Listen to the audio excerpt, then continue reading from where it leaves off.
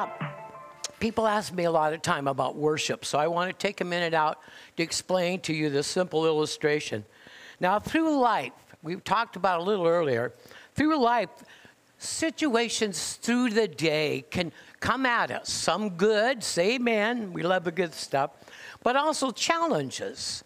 And if we don't handle them right, which often is the case in my case, I need to handle them in Jesus.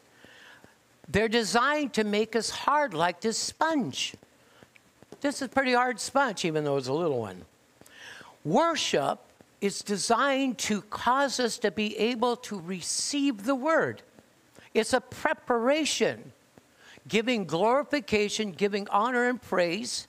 We worship him because we adore and we love him.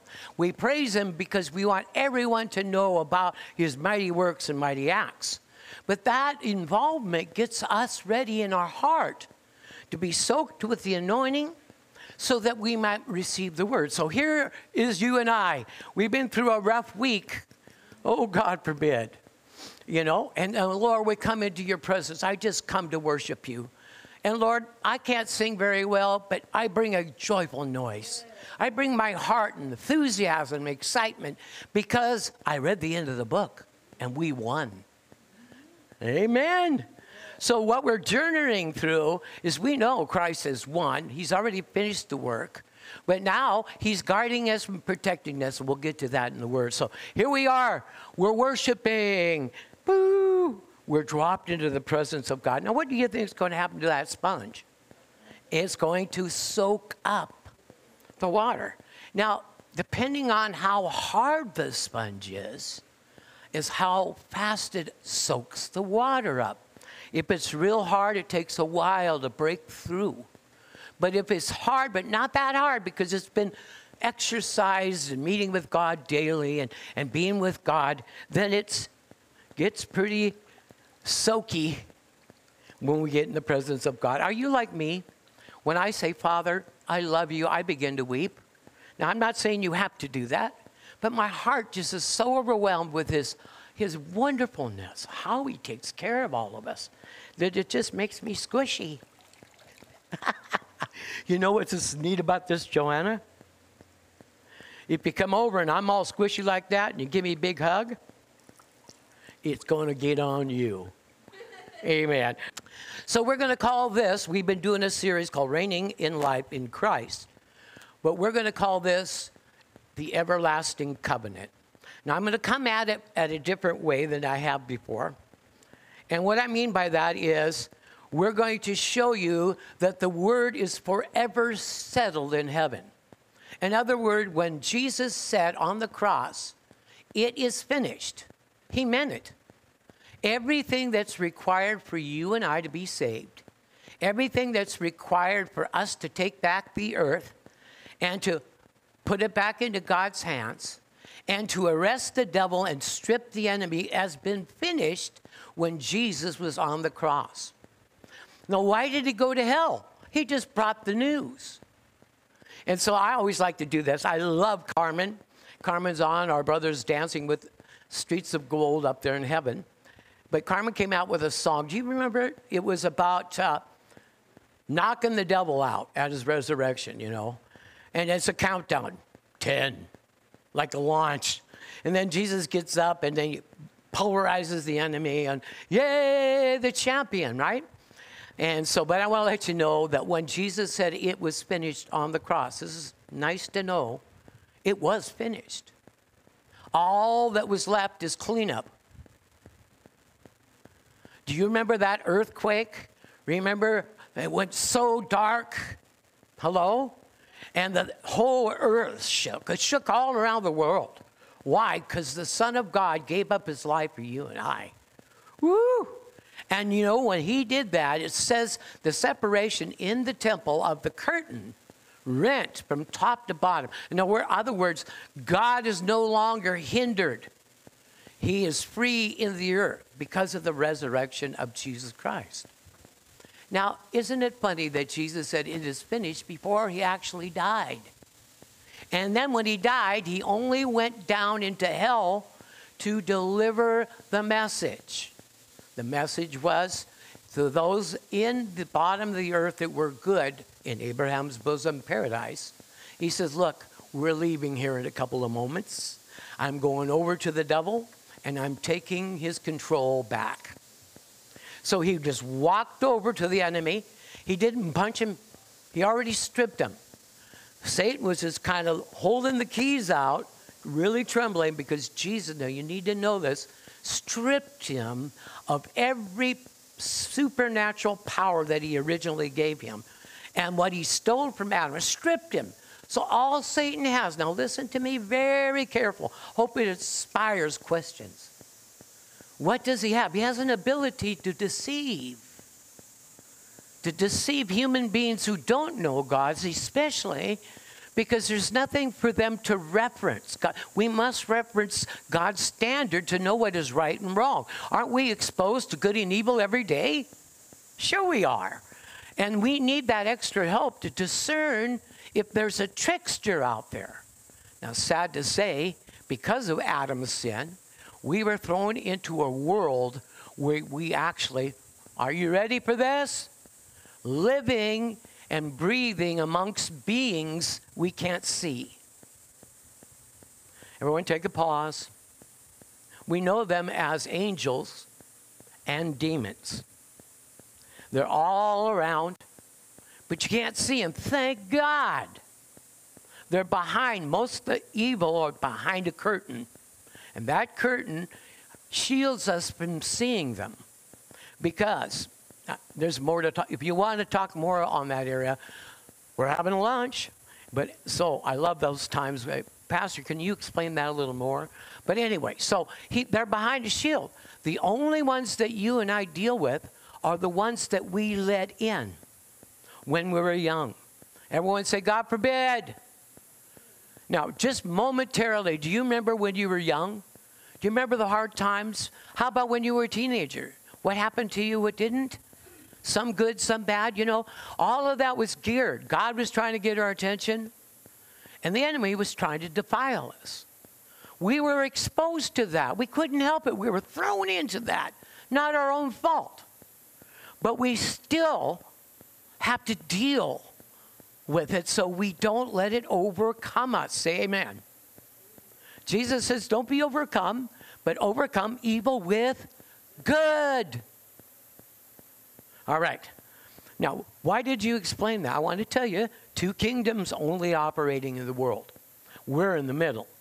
Kingdom of darkness to cover things up. The kingdom of light to reveal things to us. Told you last week that when Adam ate of the tree, the knowledge of good and evil, that fruit, it had some stuff in it. It dumbed us down. Hello? Made us stupid. Now, please don't get mad at me. It's the truth. Even science proves it. We just don't want to talk about it. And we were not made that way. We weren't made this way. This is what Adam did. So this body that you have, the mind that you have, are very limited because of what's in our flesh. Everyone say, what's in our flesh? Sin, right? All right, tell me what sin is. Sin is your separation from God. What is sin? It's very good, by the way. The idea is you need to know that sin is the nature of Satan. What was in that fruit? Satan's nature. DNA. God was not saying, if you disobey me, I'm going to make you like this human you are. No, God has always been a father. Always sought a reason to restore us, hasn't he? Except when we poison ourselves. Then he has to send his son and shred off our old cocoon and bring forth a newness of life. And at our resurrection, he changes our body, doesn't he? In a moment, in the twinkling of an eye. This corruption puts on incorruption. This mortal will be swallowed up into immortality. And death, oh death, where's your sting? Oh grave, where's your victory? For a Christian, we don't have death. We just close our eyes. Some people will suffer, some people will do that. But if they have Jesus in their heart, you close your eyes and take that last breath. and you're right there in the presence of God. There's no waiting. You're not sitting in the ground. There's one particular group of Christians, they do love the Lord, says that you're going to lay in the ground and your soul's going to sleep. And however long God takes, you'll never know it because you're asleep. That is not. It says your body will lay in the ground like it's asleep, but God's going to raise your body up. Why? And strip Satan's nature out of us.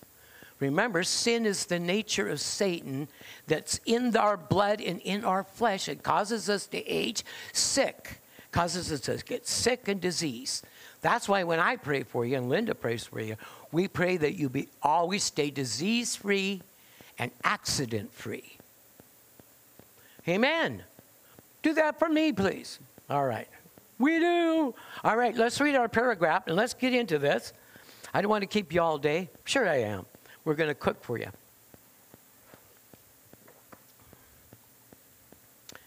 This is, my wife wants me to call it a scripture. So this is our scripture up there. Got it? All right, Psalms 37, verse 3 through 7, just the first part of 7a. It says, trust in the Lord and do good. Wow. All God wants us to do is take his goodness in us and do good with it. Amen. Dwell in the land. Where's God put you? Where are you living? How is your place where you dwell with God? Dwell in the land. Feed on his faithfulness. Can anyone say God is very faithful? How about to us? He's never let us down. Can you ever point out a time that he's let you down? No. Amen. And he says, dwell in the land, feed on his faithfulness, delight yourself also in the Lord. Oh, hallelujah. And he shall give you the desires of your what? Now, we bring that to the New Testament. Who lives in our heart? So if we delight in God, God expands, he grows, he blesses. And guess what? What's in your heart is him and him in your heart. And he knows what's good and what's well. And your life takes on wholeness, completeness. He gives us the desires of our heart. Just to have life again. To experience and be with God again. Can you say amen? Then it says in 5, this is what we need to do. Because oftentimes we take side trails of our own choosing. Commit your way to the Lord. Verse 5. Trust also in him, and he shall bring it to pass. He shall bring forth your righteousness as a light, and your justice as a noonday. I love 7:8. Rest in the Lord and wait patiently for him. Now, that doesn't mean sit and sleep. The word wait there is the same word which means to wait on him, to serve because of him, to help, like a waiter would wait, or like a servant would wait on his master. Master, what is it you desire? Oh, poached eggs, this kind of thing. And you can kind of get ideas through all the films and things that you saw. How a good butler does that, maybe a good chauffeur. Amen? People that have that servitude, very important. Because the body of Christ says, is supposed to be walking in the love of Christ. Can you say amen? We're supposed to be a good example. Amen? And we are. All right, are you with me? So, the everlasting covenant, what it is, what it isn't. All right, so let's go ahead and get into this. Here it is, an amazing truth. All we need to get in on it is our faith. So, an everlasting covenant is made between two parties usually. Okay?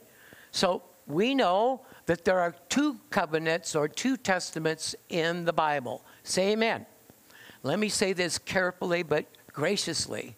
Both of those covenants are perfect from God's standpoint. Can you say amen?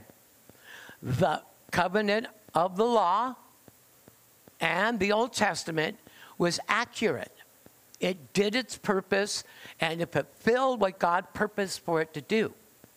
And for you to understand what the law and the covenant of the Old Testament was to bring man to an understanding that we can't wander off on our own. We need God to help us live our life and get off this planet. It's a simple message. You'll find that in the book of Galatians. All right, so I'm not putting down Judaism or any of that, but the old covenant's been fulfilled in Christ because the old covenant made us work for our salvation. Keep the 10 Commandments. Can't keep them, Lord. Do this. And then people added ordinances. Watch the food you eat. Make sure you don't hang around the unclean. And all these rules and regulations. What happens? Now, you guys are parents. What happens to your children when you give them a lot of rules and regulations? They rebel. Come on. That's because the law had one big flaw. And everyone say the old covenant was perfect, but had one flaw. Here, perfect, but had a flaw? Yeah, the flaw was you, us, mankind. We couldn't keep our promises. So God made a perfect covenant to give us one message. We can't keep our promises. We really need help because we have been duped. We have an infection, Sherry. The infection is sin that eats away at our life, and the only cure is walking with Jesus, having Jesus in our heart, because daily we put our body as a living sacrifice, and God reduces our aging and that curse in our body. Read about it. It's in Romans chapter 12. Are you with me? So, let's look at the power of knowing your covenant in Jesus Christ. We're going to cover 4 things. Hopefully, I'll do well at presenting them to you. Number 1, the word of the covenant. The word of his covenant. How powerful is it? Has God given his word? And if you know he's given his word, then will he keep it? Absolutely. But you've got to know he will. You've got to believe that you believe he will.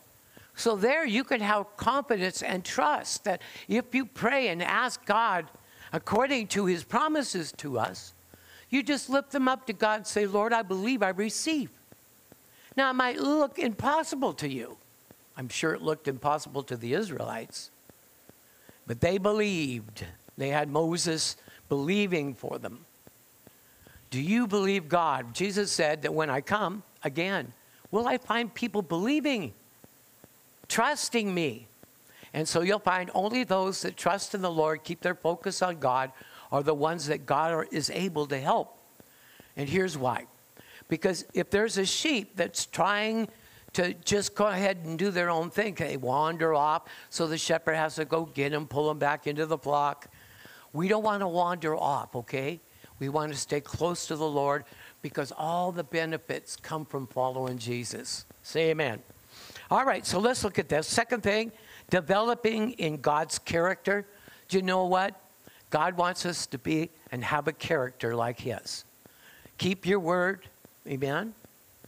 Do what God asks you to do. Let your yes be yes and no be no. Say amen. Thirdly, don't forget all his benefits. Sometimes we need to just go into the Word of God, pull out the promises, and go over them and read them out loud to ourselves so we don't forget them. Remember, the mind stops, focuses on what you say. So let me suggest when you are sitting with God, pull out your scripture and put some promises verbally from your heart out so your brain gets them etched. Okay. So 4 things again. The word of his covenant. Know the word of his covenant. Remember, you have a covenant with God. 2, developing in God's character. Be a man and woman of your word. Thirdly, don't forget all the benefits. Rehearse them in your mind. Put them into practice if you can. And fourthly, all believers must give an account before God. Okay, point 1. The word of his covenant. Go with me to Hebrews. Look at this one. Hebrews chapter 13, verse 20 and 21. I notice my raspy voice here.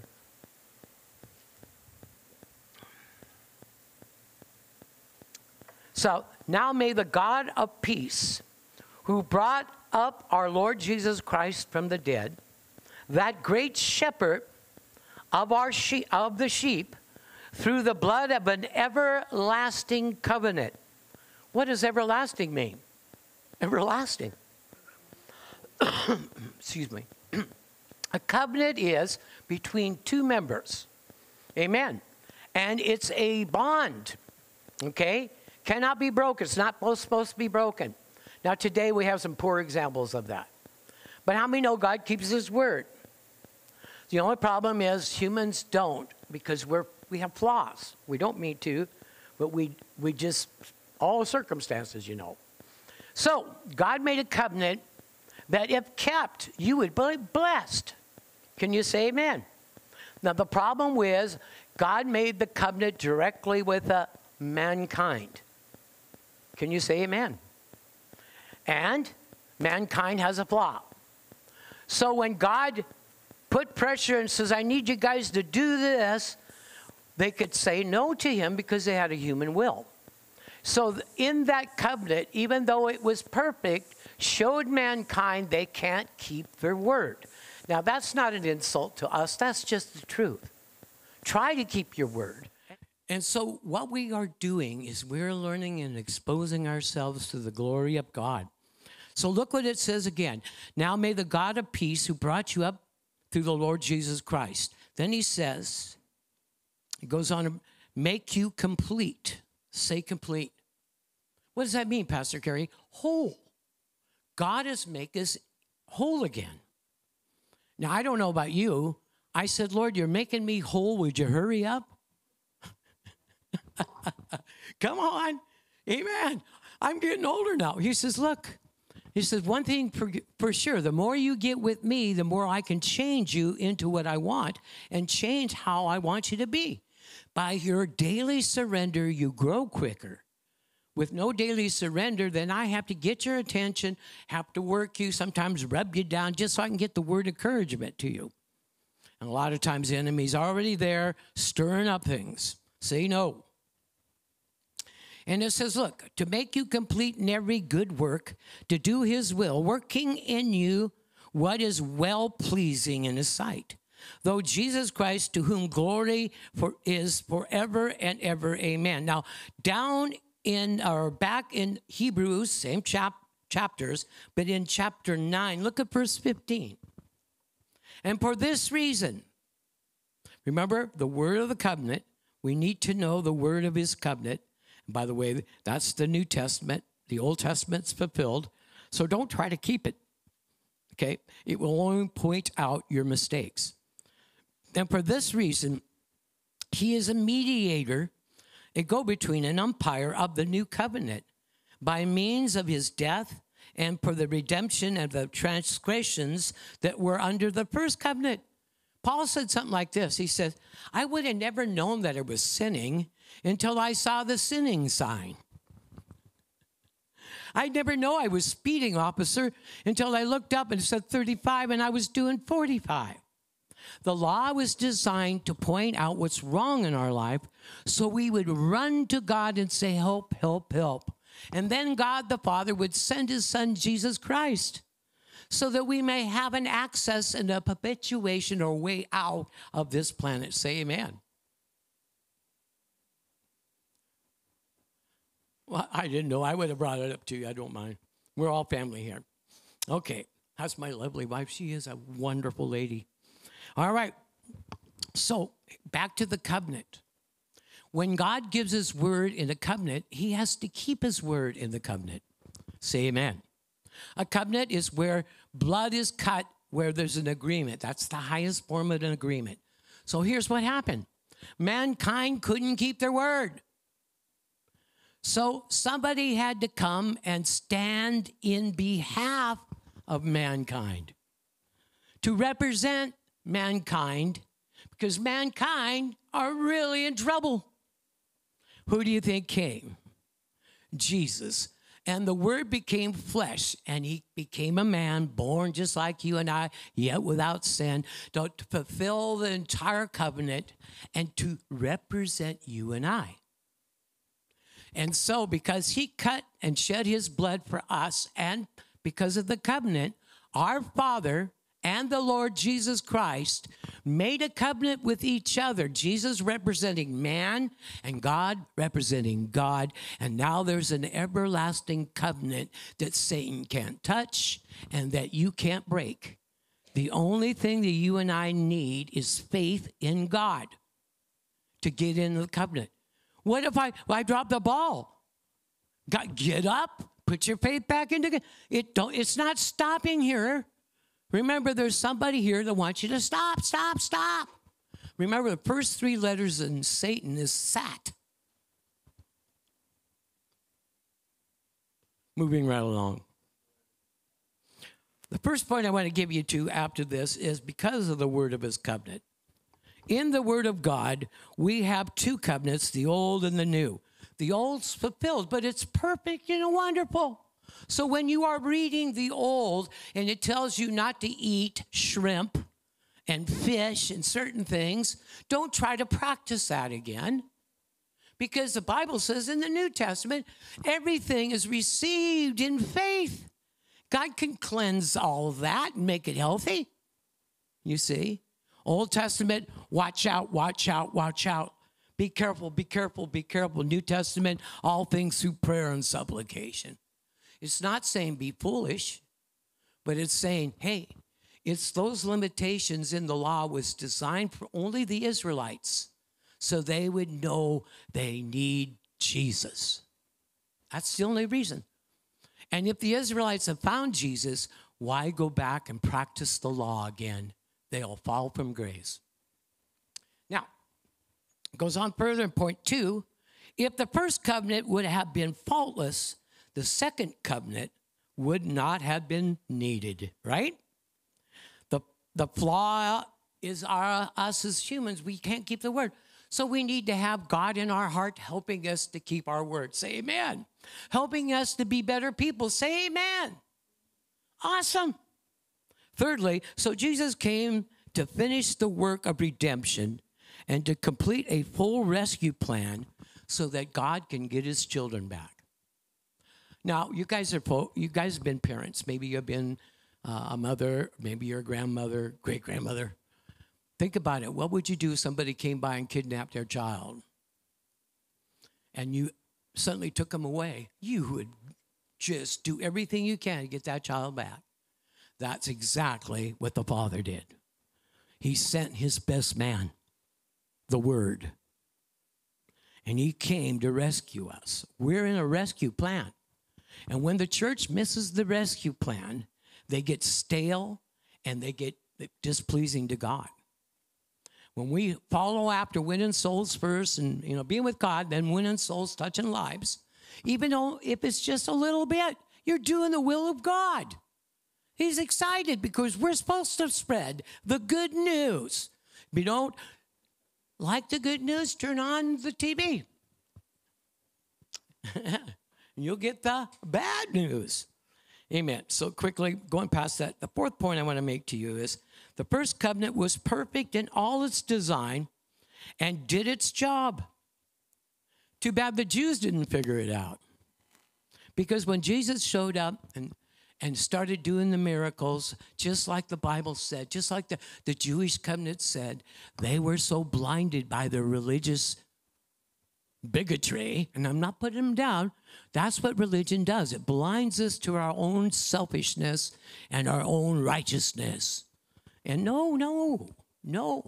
And so if you try to follow that, it will make us either into a hypocrite or it will destroy us into receiving to a place of receiving Christ. The rock, we can either fall on the rock and say, I'm sorry, God, or we can have the rock fall on us, crush us to powder, Jesus said. The idea is Jewish people really were into what they were doing rather than the one who gave them a relationship. And so let's not, as Christians, do that either.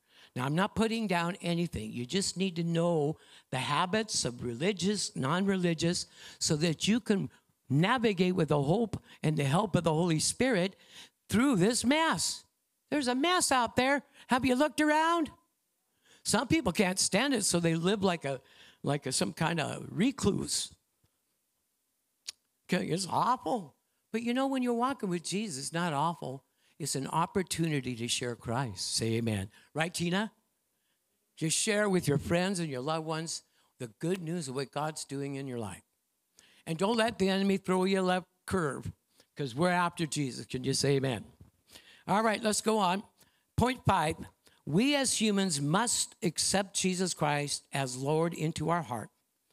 Then as we subject ourselves to him, we keep the covenant. If we fall short, it doesn't stop the covenant. It doesn't affect the covenant. I couldn't say, I don't want the covenant anymore. God says you're only on the covenant because you're trusting me. You have my son in your heart. So the only reason we get to heaven is because we have who in our heart? Because of our good works? No. Because we have who in our heart? So you want to be able to make sure everyone that's your family, your friends, have actually asked Jesus into their heart. Don't assume they haven't. Just simply said, have you ever just simply said, I mean, you can make it fun. Ask, just simply said, God, Jesus, would you come into my heart and forgive me my sin? Have you actually said that? Bertha? Oh, how dare you?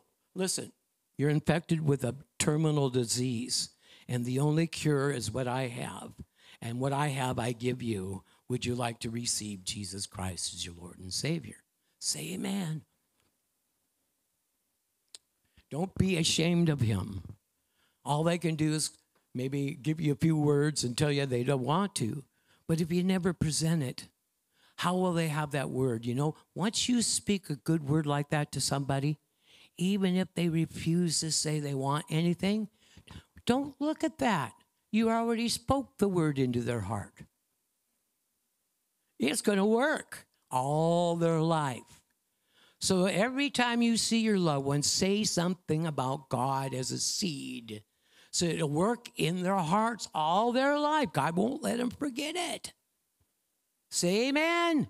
Don't think, well, I prayed for them. Don't think that way. That's coming from this. It has no power.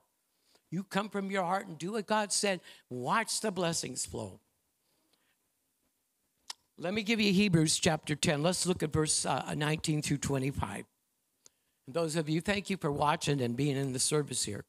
Verse 19, listen, just talk about the covenant. Therefore, brethren, having boldness to enter into the holiness by the blood of Jesus. Remember in the Old Testament, you could only go to a priest, and the priest had to go to the other priest, and they go in and talk to God. One person to go in and talk to God for a whole nation. But now in the New Testament, we come right through the holy presence of God, and we can come boldly before the throne. Say amen. And we come by a new and living way, verse 20, which he consecrated for us through the veil. In other words, God broke out and he's letting us in through Jesus. That is his flesh. Jesus died, rose again, broke the power of sin, hell, and the death of Satan, and set us free. Now it's up to us to choose that and follow Jesus out of here. Say amen. Let us draw near having a high, I read the wrong one. And having a high priest over the house of God, let us draw near with a true heart in full assurance, being trusting, and with our bodies, our hope without wavering. For he who promised is faithful. Thank you, Father. And let us consider one another. How you guys doing? In order to stir up love and good works. Come on, let's get to God. Let's get to God together. Let's create a whole community. In verse 25, that they not forsake the assembling of themselves together as the manner of some have. And I don't want to harp on this, but these are the last days. And one of the first things, people will lose interest in God. Blows my mind. There's other things the enemy's doing out there that looks kind of fascinating. I've seen some of them, but it doesn't take me away from my relationship with God. Remember, Satan works the either or. Everyone say either or. It's going to either be God or it's not going to be God. And so he does that with all of us. He says, well, you want to be able to do this and do that, but if you are with God, you can't do that. Either or. Either or. He always makes something in opposition to what you want to do for God. You ever notice that? I can't do this because either or either. Remember, double-minded, either or, either or. Look at our politics, either or. Be careful, because the indecision is the playground of Satan. All right, let's hold fast then our confession of faith without wavering. For he is faithful who promised. And let us consider one another to stir up good works. And let's get together. Let's get this thing done. Say amen. All right, point 2, developing in God's character. How many know God is quite a wonderful God? He has no flaws. He's perfect. He does everything good. So that tells us that everything that's not good and not perfect, somebody else is also involved. So that's why we go and we walk with Jesus, because he helps us discern what is of God, what isn't in your daily walk. Oh, come on, Pastor Kerry. No, I'm serious. Somebody could ask you to do something, and you get ready to do it, and you just, what is that? You need to pray first. Remember, don't jump out ahead of God, even in the little things. Stop and say, okay, God, how about this? And let him continue to guide you. Say amen, everyone. Amen, everyone. All right, so developing God's character. Ephesians chapter 3. You've seen me read this before. I'm going to expound on it a little more. Verse 14 through 21. For this reason, I bow my knees, Paul says, to the Father of our Lord Jesus Christ, from whom the whole family in heaven and in earth is named. Got the hiccups. That he would grant you according to the riches of his glory. Remember, he lives in you. To be strengthened with might through his Spirit in the where? Inner man. Everyone say inner man. That's your spirit man. Okay? That's not the inside of your head. It's your spirit man. He would make you strong in your spirit man. And that Christ may dwell in your hearts through faith. You have to believe when you get up, God is there, that he's working with you. If you don't believe that, then your head's going to go off somewhere. Often does. That Christ may dwell in your hearts through faith, and you being rooted, everyone say rooted, and grounded in love. Everything Jesus did was motivated by his compassion and the movement of God's love in him. We want to be the same way. I just don't want to say to you, hey, I love you dearly, but straighten up. I want to love you first. And hope you catch it before I say that. Amen? Pastors have to do some wonderful things sometimes, and it's not often easy because I'm not that kind of guy. But the Bible says that the captain has to see the ship is in tidy and not tidiness, but in control. If you get in an airplane, you want to make sure that the captain knows what he's doing. The pilot, can you say amen? Same deal. You want to make sure you're past, everything runs and functions. So you don't have to be worried about whether your car starts or not because it's already in tune. So is a service should be in tune, tuned up, everything keyed into glorifying God, and then you can come sit in God's presence and enjoy. Can you say amen? So the care of God, that you may dwell in your hearts through faith and being rooted and grounded in love, may be able to understand with all the saints what is the width, what the length, the depth, and height. Remember, we're like trees planted by the Lord, okay?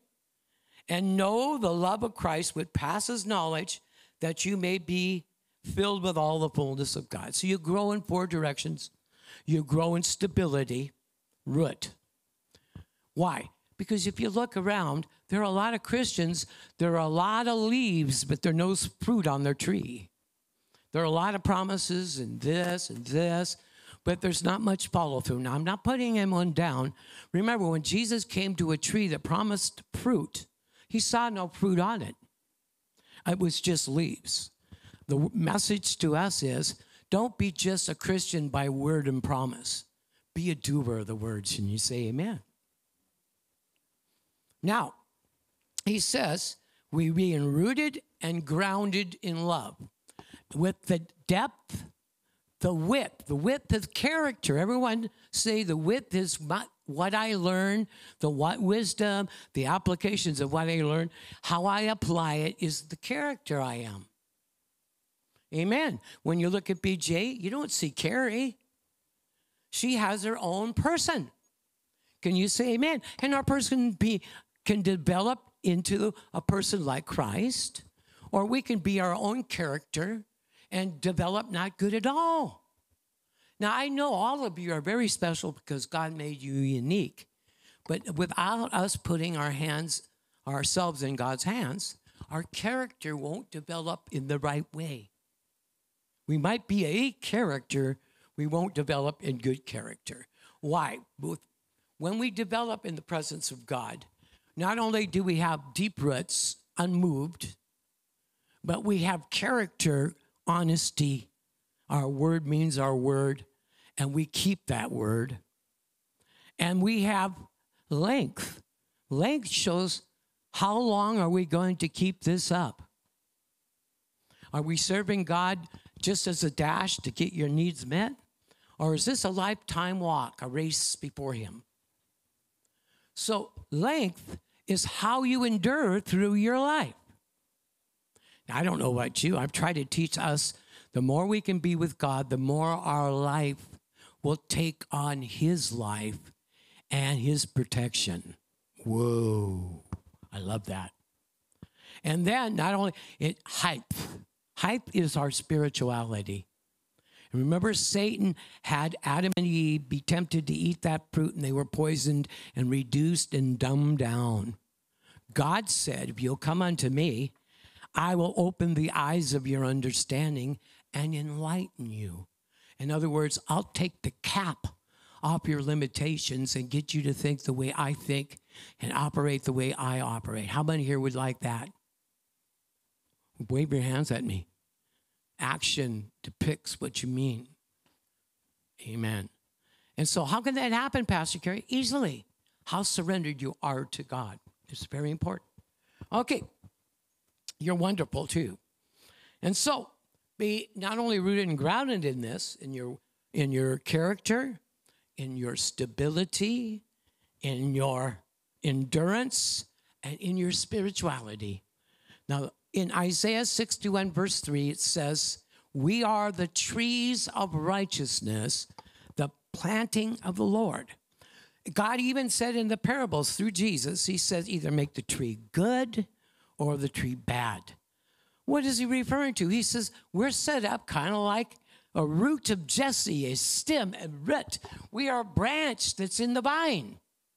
In other words, get the idea of how we develop and grow. Now, you see all those trees out there? We have a beautiful yard. You go to Linda's place, it's beautiful. Those trees are kept alive by being in fellowship in the presence of God. They've never experienced falling away from God. So that's what makes them flourish. And if we care for our job to till the garden, they'll flourish. And if we keep ourselves with our shepherd, we'll flourish. The key is don't leave. Why? So we might know the fullness of God. Let's go on. Now to Him who's able to do exceedingly above and beyond anything that we think or ask according to the power that works in us. So that's verse 20. Who lives in us? Who's at work in us? Now you know all things work together for good. He's not talking about all things outwardly. He's talking about God and everything He's given you is working for your benefit. Can you say amen? And if we're one of those children, how many here have ever had a child who, even though they look like they were listening, you know they haven't heard a word you said? Come on. Are you listening? Are you listening? Class. Remember that? Remember Sister Mary? Well, I'm Brother Kerry Oliphant. There you go. You know, I used to say that a long time ago. Listen, I can talk to you some wonderful things, but if you're not disciplined to really listen, you're not going to pick up much because your mind is only going to analyze what previous things you know to be the truth. And that's not good enough. Let the one in you bring the truth in. Say amen. That means prayer. You have to prepare and pray yourself up before you come to church. Don't wait to come to church to get filled up. Get filled up before you come to church so you might give a little to somebody next to you. Say amen. Couple points. Church, again, we are like trees. Amen. We grow 4 ways at once. And there are plenty of Christians that are more leaf than they are fruit. Don't be that way. 2, we are developing in character right before God. It comes through an obedience to hear and do his word. If we don't hear the word and then practice it, character cannot be built. Because God doesn't build his character in his presence. He builds his character and our character by our obedience to doing, hearing, and doing the word. Say amen. Thirdly, the developing of God's wisdom and character in us is through our diligence to be with him and just to love him. And fourthly, the word can't be challenged at all. Satan can't argue. He can tell you to put the word in your head and argue with it, but the word is already there. It's settled. If God said it, he'll bring it to pass. Hello? God is not a man that he would lie, nor the son of man that he would do something he had to repent. Had he spoken it, and he will bring it to pass. God has set in heaven the word. Now let me show you. The word in heaven says, by his stripes you were healed. So if you seek God and say, Lord, I need you to heal me, you also have to realize that the package of healing is right there. You, by faith, reach up, grab it, believe you receive it, start thanking him for it, comes in like a seed, and you can be immediately healed or healed after a period of time when the word of healing generates in your soul. Hello? But forever, the word is settled. So, did Jesus pay the price for our healing? So why are we asking him, why haven't you healed me yet? Because we're not realizing that healing is always present. Whether it's received or not is up to each individual. Say amen. And we have to do it by faith. Everybody that came to Jesus received from him by faith. Hello? If people could care less, like the Pharisees, Sadducees, they didn't receive anything. Come to church, don't pay attention, make a disturbance, whatever, it doesn't matter. If you don't come to listen to the Lord, you're not going to receive much. And you guys receive well. You draw it out of me. I can't shut up. All right, let's go on. And fourthly, the word can't be challenged at all by anyone or anything. The covenant's already established. All God requires for us is to come awake, put our faith in it, and trust and believe in it. Say amen. And he'll keep his word to you. In fact, I can never say God never kept his word to me. None of us can. All right. Let's move on to the next scripture or next point. Don't forget all his benefits. Put them into practice. And you know the scripture, Psalms 103, 1 through 5. As you go there, I want to just kind of read Matthew. It says, Jesus said, either make the tree good or the fruit good, or make the tree bad or its fruit bad. For a tree is known by its fruit. So listen, let your life be full of fruit. I know all your lives are. And the more fruity you are, the more God loves it. So you can say, I'm a fruit for Jesus. That'd be a good t-shirt, wouldn't you say? All right. Don't forget all his benefits. Psalms 103, verse 1. Bless the Lord, O my soul, and all that's within me. Bless his holy name. Bless the Lord, O my soul. forget not all his benefits, who forgives all your iniquities, who heals all your diseases. Now, these are your benefits. Who redeems your life from destruction, who crowns you with loving kindness and tender mercies, who, I love this, satisfies your mouth with good things. Don't speak problems. Don't state the obvious. Stop telling everybody what the devil's doing. Start speaking God. And then the other times, don't speak so much about what the enemy's doing. He loves the attention. Don't give it to him. Say, all right. So he satisfies your mouth with good things, that your youth is renewed like the eagle. You see, when we get in the presence of God, actually God is reversing and slowing down the curse in our body.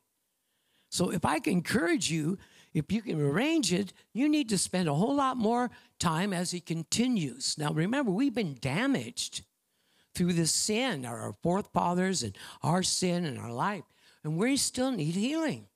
So that's why Paul and Jesus encourages us to not look at others who need healing too, because it's easy to pick on faults.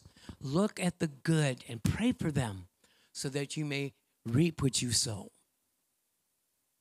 All right, all believers must give an account. Ho ho! The word is forever settled in heaven, folks. Point one. The covenant of promises are set. We didn't make them. We just by faith get in on them. In the New Testament, we have all these benefits that we just read in Christ. They are in him, yes, and they're in him, amen. And they come into us by the word in seed form. Thirdly, just for example, these words for salvation, and here's these two words, you might write them down. Sozo, S-O-Z-O, and soteria, S-O-R-T-E-R-I-A. These are two words in the New Testament for salvation or being saved.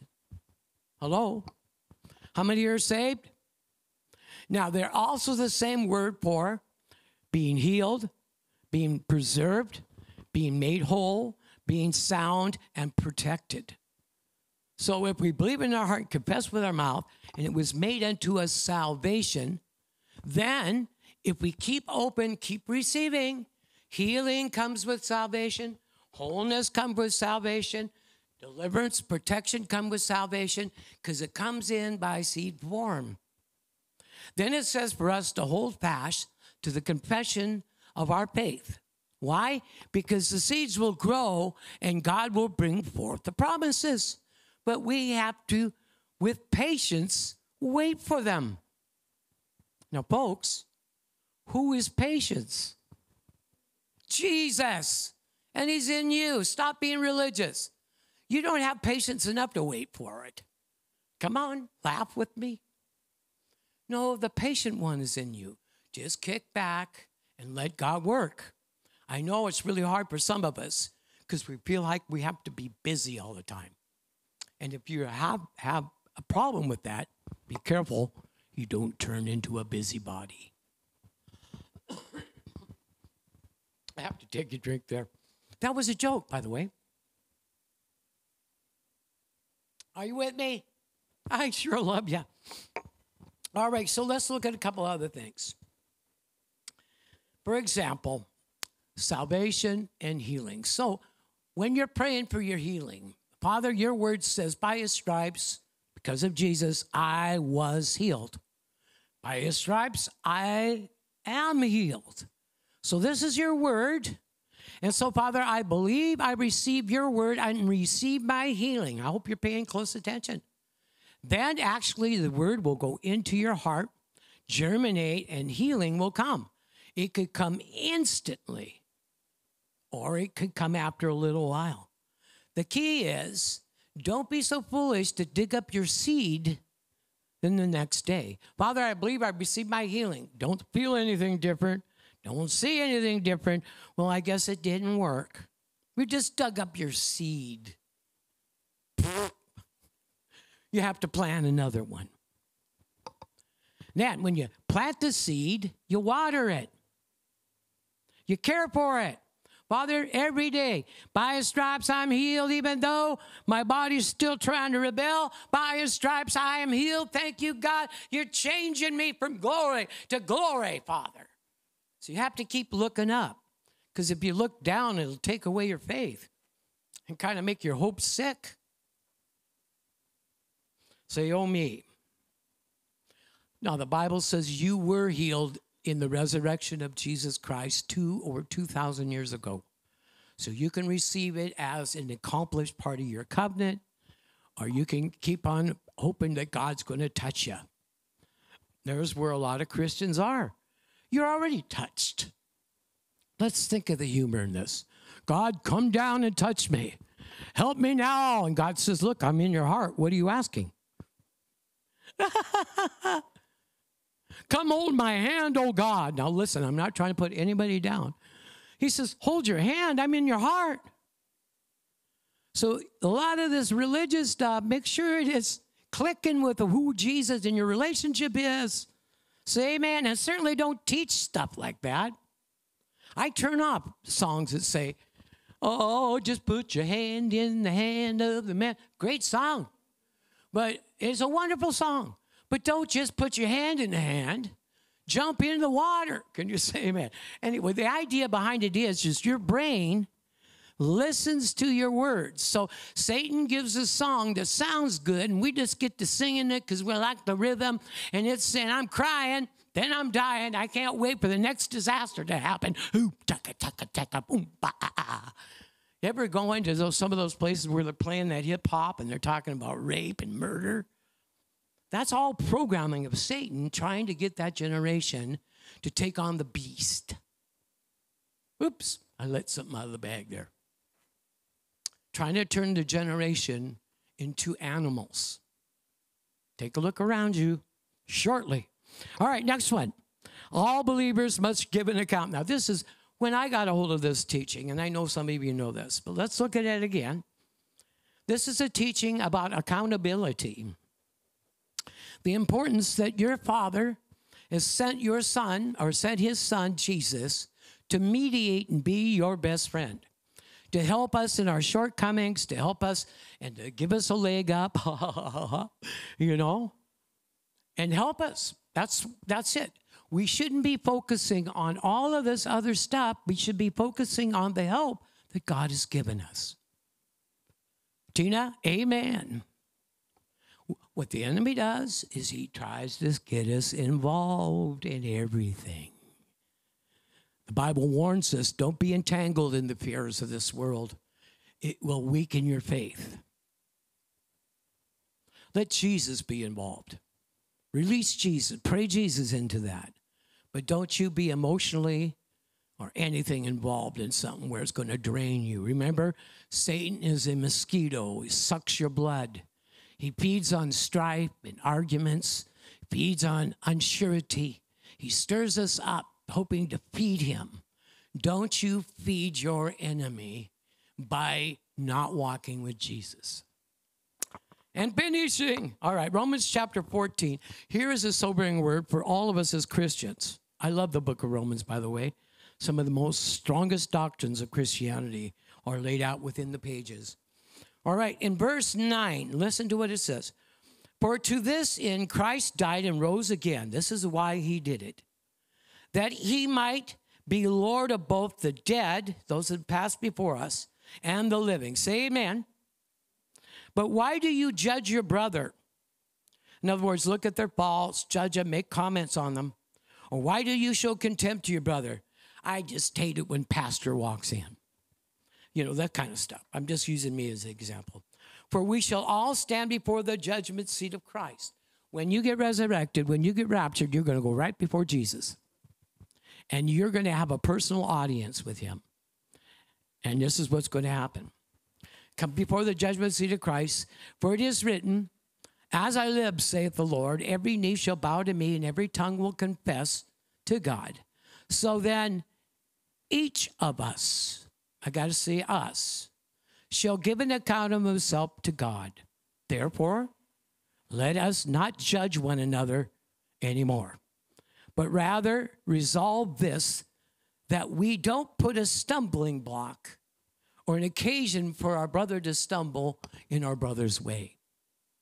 In other words, don't be malicious to cause a problem. Say amen. We're peacemakers. Don't try to prove that you're right. Satan loves arguments. I had a guy come to me, and a wonderful man. He has a wonderful family, but he loved to argue Scripture. I was always look at him and says, you know, I just don't argue Scripture. And they says, why not? It says contend for the gospel. Yeah, it says contend against sinners for the gospel.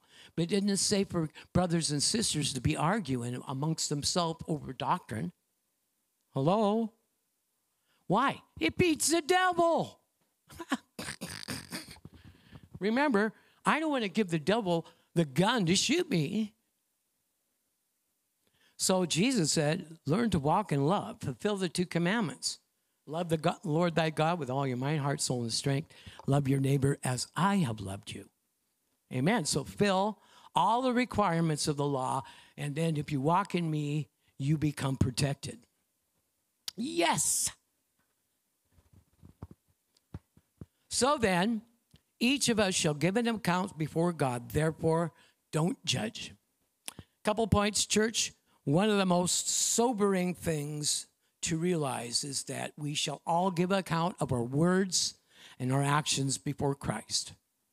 2, we should daily realize this. This will make sure, Lord, if I did anything yesterday, please cleanse it out of me. Say amen. Now, some of you are such saints, you probably wouldn't do anything wrong, right? Amen. 2, we should daily realize this. Now, thirdly, so the earth shall give, so that each one of us shall give an account of what we have done for God. Now, these are only Christians. This is not the world. They got their own judgment.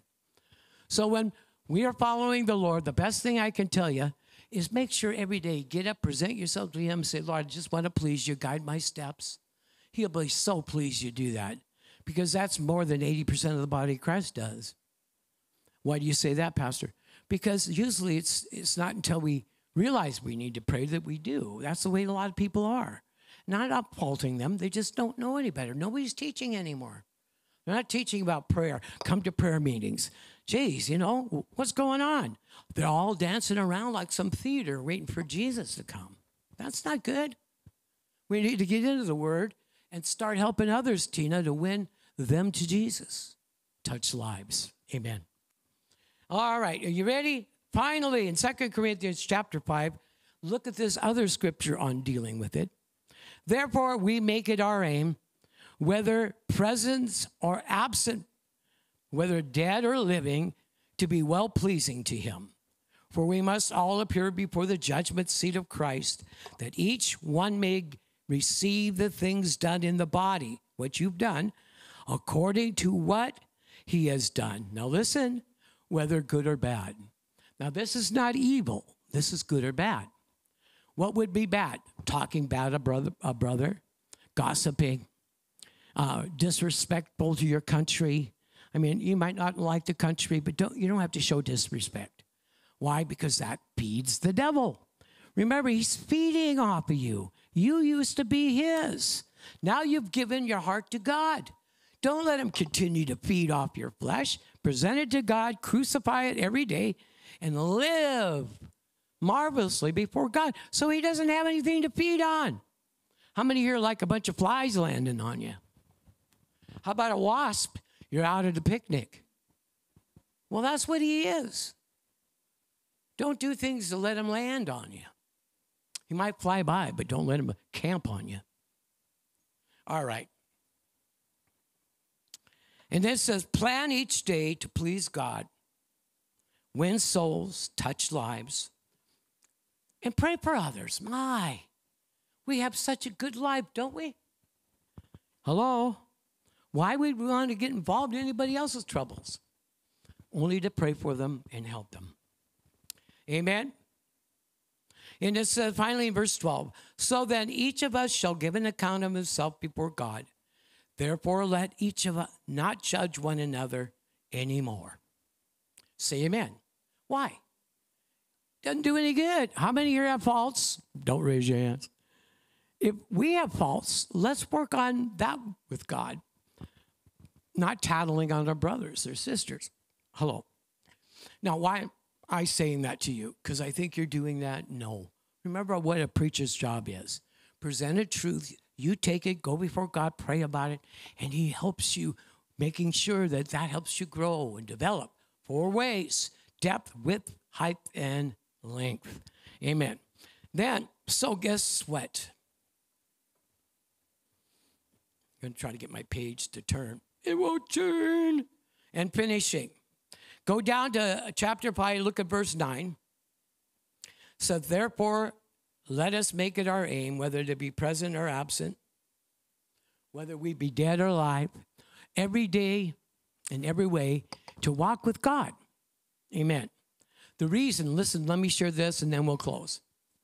I have the distinct privilege when I was younger, and Scott will testify this, and Peggy and several people that knew me a long time ago, and they'll testify that God allowed me to live a changed life before my mom and dad, and they seen how drastically I changed. That I'm not the person that they knew bringing me up. And something had happened to me and changed me. And I got a chance periodically. One time I said to my folks, "Oh boy, man, I'm changed. I found Jesus in my heart." My dad would say, "Well, at least now I know you're going to tell me the truth." And my mom would just giggle. And one time it says, "Do we pray over our meals?" My dad proudly stood up and says, "Of course we do." I says, "Dad, I don't remember one time we prayed over our meals." So let's pray over our meals. So every once in a while, I would drop little hints. And finally, during Christmas time, God brought my mom and dad up to a Christmas time meeting in the house. Well, we just sang Christmas Carol and talked about Christmas and Christ. And after all of that, we sang some hymns. The power of God just dropped down. And we all took hands and prayed. And when we did, my dad started crying. He says, "Do you think Jesus would accept me, all the bad things I did in my life?" I said, "Dad, yes, he would." And I went out to pray for him. He fell right on the floor. On the floor, just under the power of the Spirit of God. God did that. And he's crying and, "Oh, Jesus is wonderful." And my mom, you got to get the humor in this. My mom, she's screaming, "Don't you hurt him. Don't you hurt him. I don't know what's going on, but don't you hurt my husband." She gets saved 6 months later. I can actually tell you that if you live a life that is wonderful before God, remember God's going to help you, your family will see you changed. My mom and my dad both came to Jesus because they saw God work in me. Well, if you got something out of this morning, we give the Lord praise. Amen.